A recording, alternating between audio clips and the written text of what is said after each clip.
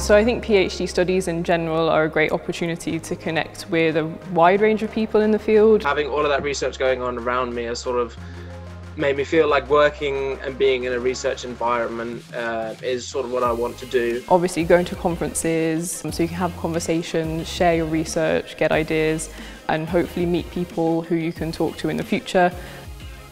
One of the main positives was that our course administrator gave us opportunities to network, which in turn offered us a lot of opportunities for jobs in the future.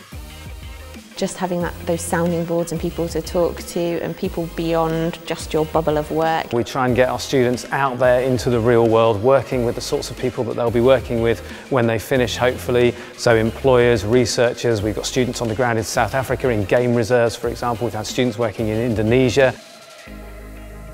The learning community aspect of the course has been one of the great takeaways from the whole thing. The regular tutorial sessions were not only really positive due to the professional development aspect, but also were a really great opportunity for pastoral care. And then the help zone as well is a brilliant tool. The people there are very, very welcoming, they're very easy to talk to. I transitioned from full-time to part-time, partly because I felt like I needed to get a job and support myself. I was a bit nervous because obviously it's quite a big change, but my supervisors were really supportive. I'm actually studying part-time at the moment because I work full-time, so it's easier for me to study part-time. The lecturers here, they're very flexible.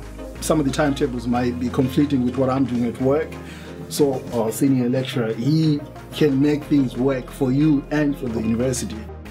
I gained the qualifications I need to teach in the UK, and with that I've managed to secure my dream job in London at one of the best schools in the country, teaching secondary science. Having this qualification really enabled me to secure an offer quickly right after my graduation to allow me to become a university lecturer.